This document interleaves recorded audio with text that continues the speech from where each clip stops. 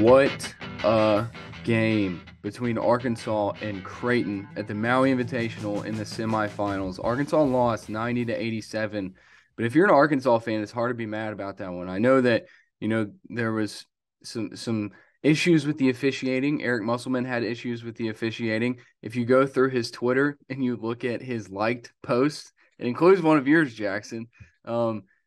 That's his way of saying that he didn't appreciate the officiating. And I don't know if you can get fined for liking posts on Twitter. So, but it was an incredible game. It gives us a lot to talk about with this Arkansas team because, Jackson, you mentioned before we started, this team is probably better right now than we thought it was, and they don't have their best player. So we're going to talk about that. We're going to look ahead to tonight's game against San Diego State. And we got a lot to get to here on the Hardwood Hogs podcast. But before we do anything, I want to let you know about our presenting sponsor, and that is Dead Soxy. This is a sock company based out of Dallas, and they produce high-quality socks with the finest yarn, and they utilize a patented technology in the welt to keep your socks from that dreaded slippage. Now, this isn't just, me reading these ads about these socks and not really knowing anything because they sent me some a while back, and I've worn them every day. I threw out most of my other socks, and I've been wearing Dead Soxy, only Dead Soxy. When it talks about this welt that is in the socks, it's like a little sticky thing at the top of the socks so they don't fall down your legs. It's actually really nice. They're really soft. They're really comfortable, and they're trying to help out some Hog fans to get some free socks. So you can buy one, get one free with our launch of the partnership with Dead Soxy. Just visit their website. It's HawgBeat.com. And at checkout, if you use the code HOGS, HAWGS, you can get a free bundle of socks with the purchase of a bundle of socks. So make sure you go to deadsoxy.com, use code HOGS at checkout, and you can get some amazing socks. I'm being for real. They're legit. Like, it's not just, go to Walmart, get a pair of socks. These are legit socks. They've got the colorways with red Arkansas socks. They're working on getting where they can put the logos on there. They just got to work that out with the school. So visit deadsoxy.com. All right. JC Hoops, you haven't even talked yet. Everybody wants to hear from you. They don't want to hear from me. Talk about the game against Creighton, man. Man, it was a really good game. I had fun watching that game, like just as a basketball fan. It was just really good up and down basketball. Like you said, some frustrating officiating at times, it seemed like. But man, it was really good basketball. I don't think I expected this Razorback team to be this far along this early in the season, especially Anthony Black. We all know Anthony Black is a five-star McDonald's All-American. He had high expectations coming in. And I had high expectations for him too. I wasn't expecting him to be putting up back-to-back 25 point. Like I think he went 24 and 26 in back-to-back games, and then six rebounds in back-to-back games. I wasn't expecting that 2 or 3 weeks into the season. I might not have even been expecting that come conference play. Um, but just an incredible performance from Anthony Black, and he's really stepped up and he's really shown that he is a next level talent, as we all knew, but he was a next level talent coming out of high school, really. And the way that the team has really developed chemistry, they play really well together. The energy on defense was incredible. You can look at the box score and see, oh, well, Creighton shot whatever percentage from three and scored 90 points. Like, yeah, but the defensive intensity was there. Creighton's a good basketball team. They hit some really tough shots. They got to the free throw line. They hit a lot of free throws. But you know, again, credit to Arkansas for the energy on defense. Credit to Anthony Black. Credit to the whole team for really just being ahead of schedule. Musselman has said at different points, like, "Oh, we've got to be patient. This is a young team, so we're still implementing a lot of different things, and you had to go back and reteach things, and then they come out and really." Go toe to toe with one of the best teams in the country on a neutral floor, and you still don't have Nick Smith in the lineup yet. Fans should come away really, really pleased with that performance. Yeah, you mentioned it.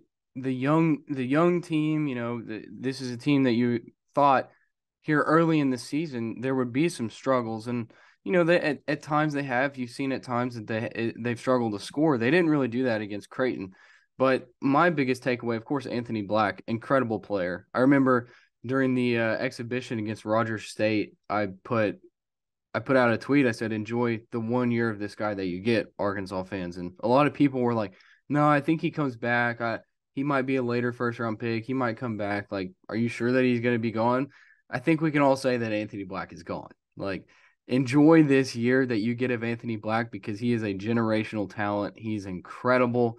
He has everything NBA teams want at the point guard position.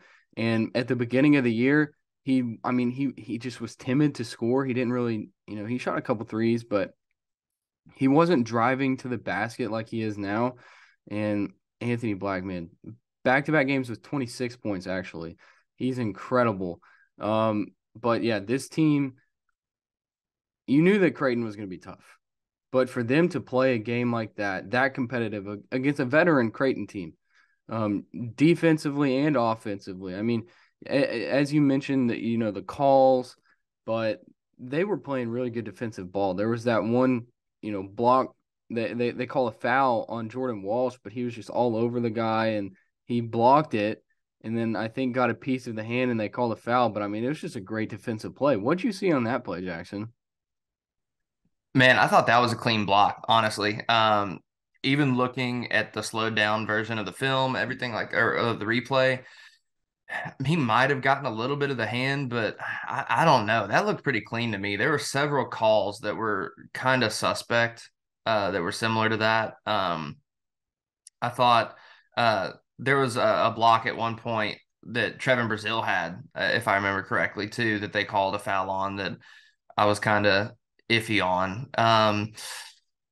Yeah, we can sit here and talk about the officiating if we really want to. It was not great. Um, I know Musselman, like you said, was very not happy with the officials. It seemed like he was liking the tweets after the game and really gave a really short presser afterwards. Um, but yeah, on that specific Jordan Walsh one, that looked clean to me, man. Well, the short presser afterwards was he would have gotten a lot more questions if he was in Fayetteville, Arkansas. Just put it that way. But this team, they're fun. They're fun. Let's talk about some of the other guys though, because Ricky Council played 40 minutes in this game. He played all 40 minutes. Um, he's their go-to scorer without Nick Smith, I feel like. I mean, Trevin Brazil hit some, clutch threes down the stretch. That was great to see what they were. I mean, they were just taking Council and just running him inside and leaving Brazil wide open at the top of the key and just toss it back to him. Boom. But Ricky Council, there were so many shots that he made that were contested. Did you expect coming into this season for? I mean, I don't know if I should word it that way because you would expect Nick Smith Jr. to be playing, but did you expect for Ricky Council to be this talented of a scorer coming into the season?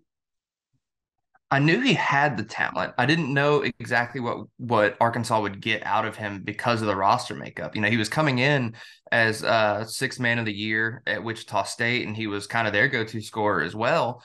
And so I knew he had the ability to score. And watching his film, I loved his inside game. I loved his mid-range game. And you look at his three-point percentage his most recent year at Wichita State, it wasn't great. That was because he was taking a lot of heavily contested shots. He was really their kind of workhorse for any offense at Wichita State. But his first year at Wichita State, he was shooting close to 40% or maybe even over 40% from outside.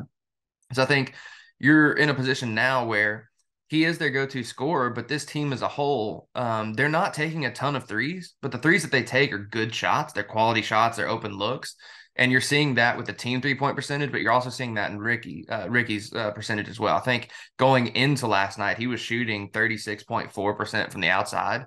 And again, he hit some clutch shots last night. I love his mid-range game though. It's different, but it's similar in some ways to like a Jimmy Witt mid-range game where he's catching it and he's catching and turning and firing above defenders. He's got the high release point and the high arcing mid-range jumper. It's really difficult to defend, especially at the college level. And you saw late in the game, they were kind of drawing plays for him to go there. Especially at the end of the first half when they wanted to go on that run. I think they went to Ricky twice at the mid range.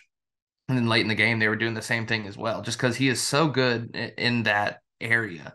He has really crafty feet. He gets a high release point and everything, like I already mentioned. He's just extremely talented offensive player. His size helps. I mean, he's a legit 6'6". He is a really, really big, physical, and talented scorer. And walking into the season, if you would have told me that Arkansas was going to be without Nick Smith for Maui uh, over the summer, I wouldn't know where the offense would come from. I would expect Ricky would step up, but I wouldn't expect Ricky to step up this much.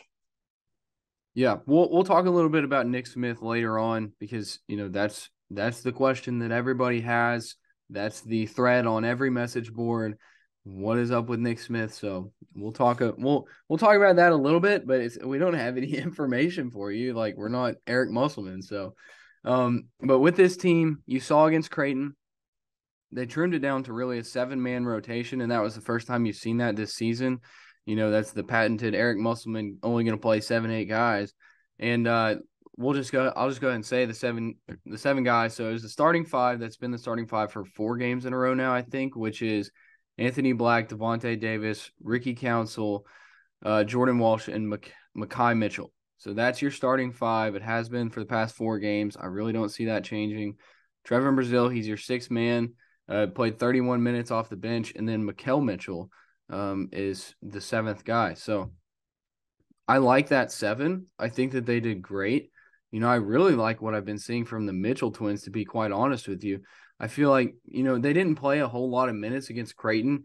Makai played, let's see. I'm looking at points. Where's minutes?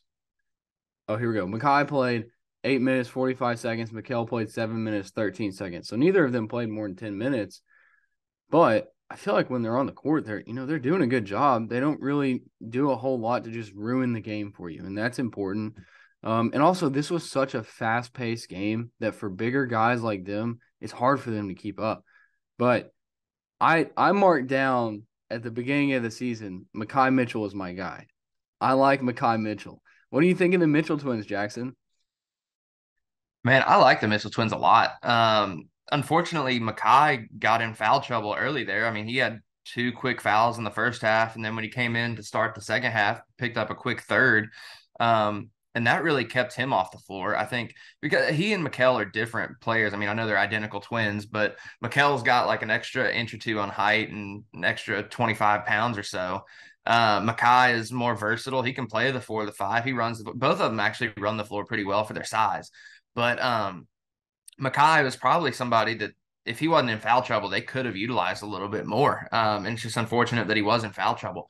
I'm like you, though. I really like Makai. I like his versatility. I like how he's a rim runner. I like how Mikal is a really good rim protector, too. And some of the rebounds, there was, oh my goodness, Makai Mitchell went up and just snagged a board with one hand at one point and on an offensive rebound and then dunked it back.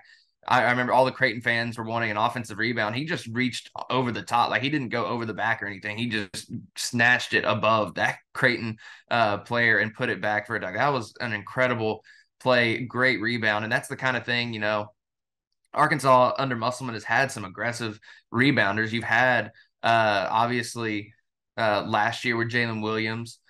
Justin Smith was a fairly aggressive offensive rebounder, but I don't know if we've had a more aggressive rebounding duo than the Mitchell twins. They just go up there and they snag boards like I haven't seen.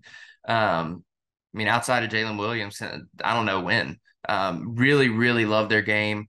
They're coming along as defenders too. Their interior defense is fine. Sometimes teams will try to run a switch and get Makai on the perimeter. We've seen that a couple times.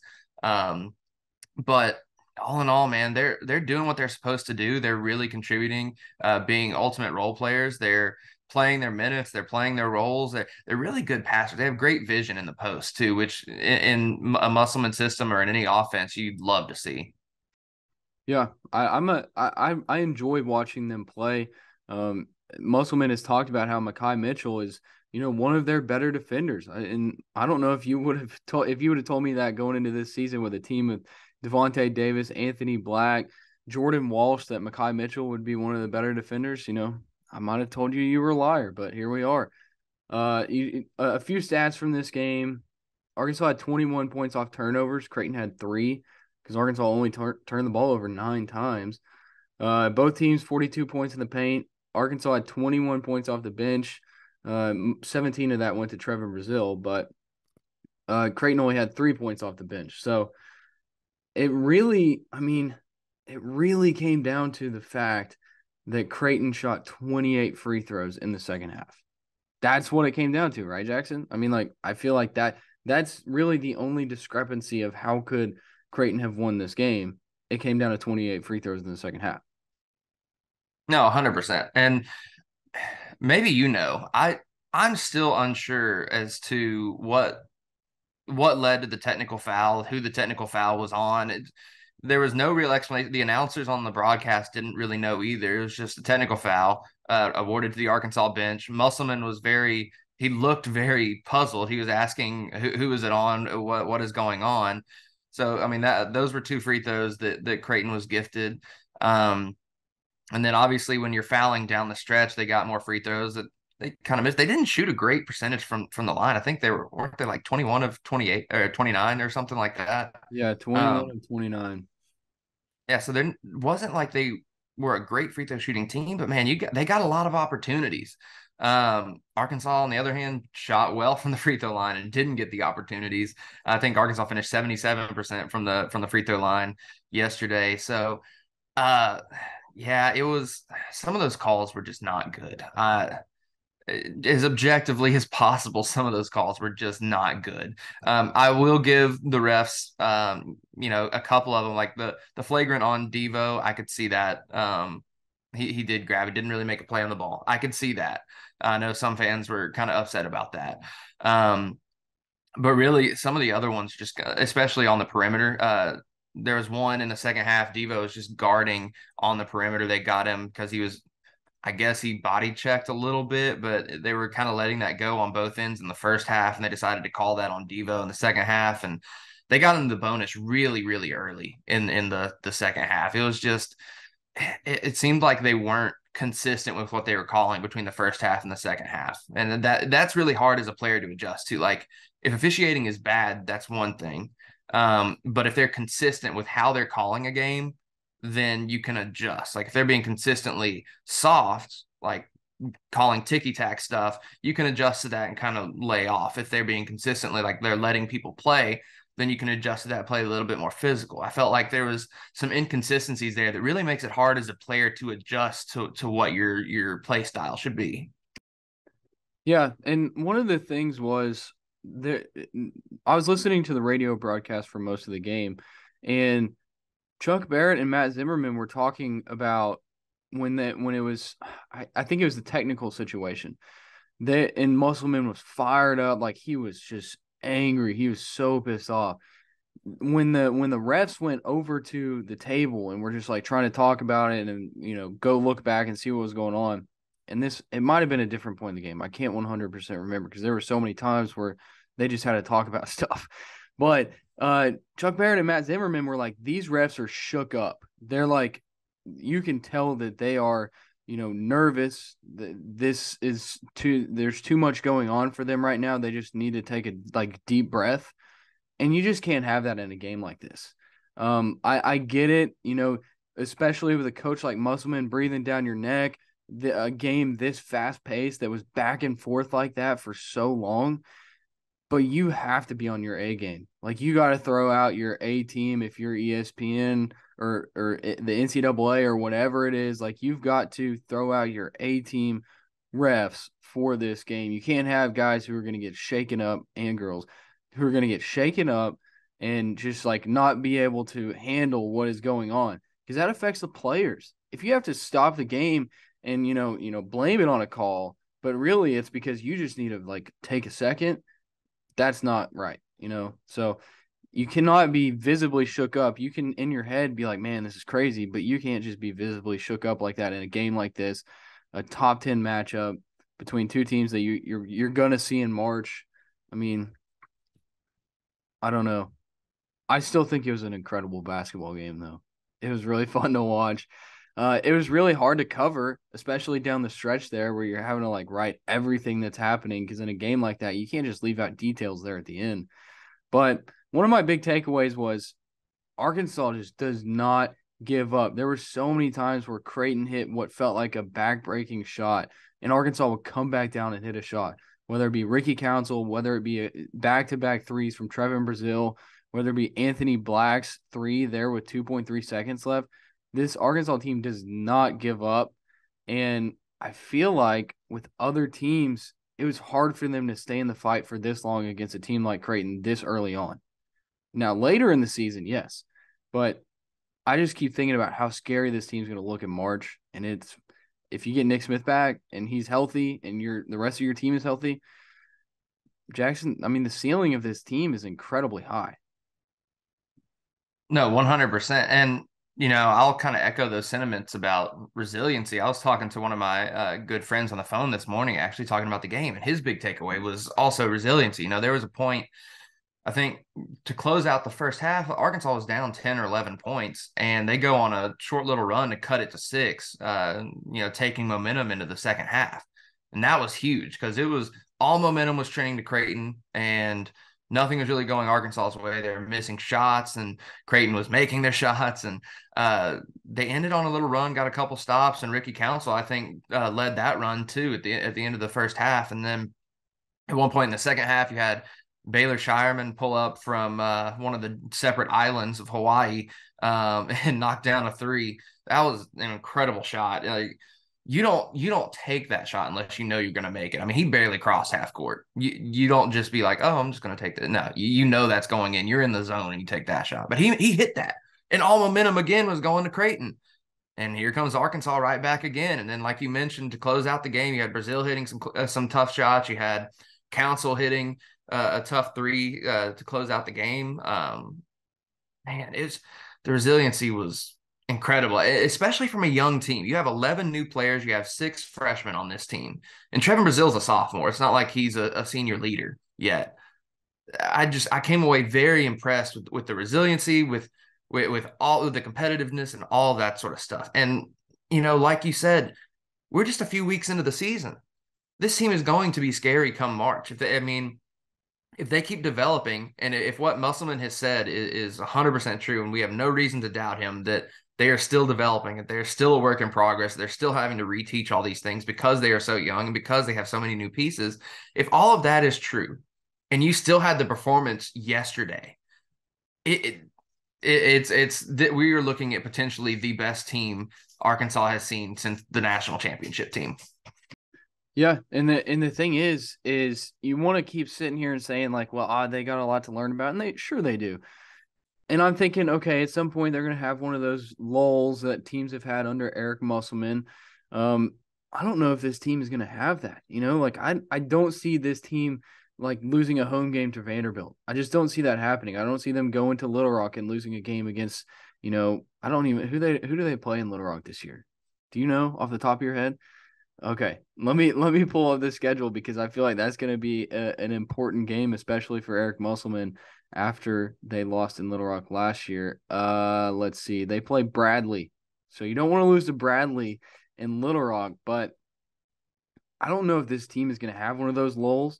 If they do, I think Arkansas fans are at the point now where it's like last year when they had a lull and they were losing games and they lost to Vanderbilt at home, they lost to Hofstra in Little Rock. People kind of jumped off. They're like, okay, this team's not good. Let's just give up on the season because that's how Arkansas fans are. And I think at the point in, Eric Musselman, in the Eric Musselman era, when that happens, you just kind of shrug it off and you're like, okay, they'll be fine come the NCAA tournament. So this team, I cannot wait to see what they look like come NCAA tournament time. But let's just stick with what they got going on today, and that is a game against San Diego State, who lost to Arizona last night. They lost 87-70 to Arizona, a good Arizona team, but San Diego State also ranked. And according to Bet Saracen, who is partnering with HawgBeat.com, they are the official sports book for the Saracen Casino Resort, the mobile gambling app. Bet Saracen, download it. San Diego State is a 1.5 point favorite, Jackson. Did you expect that? Because I did not expect that. No, I did not expect them to be favored. I do like San Diego State's team. They have a solid squad. I've actually kept up with them a little bit for the past few years, just because my fiance's dad is a big fan. Her whole family's from San Diego, so kind of have kept somewhat in touch with their seasons and stuff. And you know, another team with guard depth, with good outside shooting, solid defense, gets to the free throw line. It's going to be a tough matchup, but I think really, yes, I am surprised that they're favored. They are a solid team. I think Arkansas wins the game personally. And really, that's because I feel like Arkansas is going to control the rebounding battle. This San Diego State team is not a great rebounding team. Arkansas is a good rebounding team. If Arkansas crashes offensive boards, closes out possessions on the defensive end, I really think minimizing second chance points and all that sort of stuff and capitalizing on second chance points yourself. Really think Arkansas comes away with a victory today. So basically, what you're saying is if you go to Bet Saracen on the App Store or the Google Play Store, you pull up the Arkansas San Diego State game, you see that Arkansas's plus 100 money line. That's just free money. They're just giving away free money. Is that what you're saying? I might not go that far, but I do really really like Arkansas's chances. Okay, fair enough. I think that this Arkansas team after last night, I think it's hard to say that they're going to lose any game or be out of any game like this. I'm still just thinking about that game. That was just incredible basketball, and I'm excited to watch Arkansas play San Diego State, 9 p.m. Central Time tonight, Wednesday, on ESPN2. It's going to be a late game. I'm going to be honest with you, and this is just a personal thing. I'm glad that they drew the 9 p.m. slot rather than the 4 p.m. slot because I have a dinner tonight. So it works out better for me personally. But of course, you would rather see Arkansas playing in the championship game against Arizona.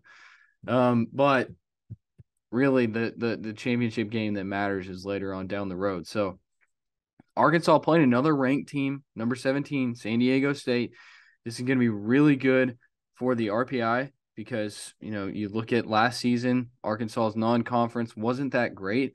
And so playing a team like Creighton, playing a team like San Diego State, that's really going to help them down the road.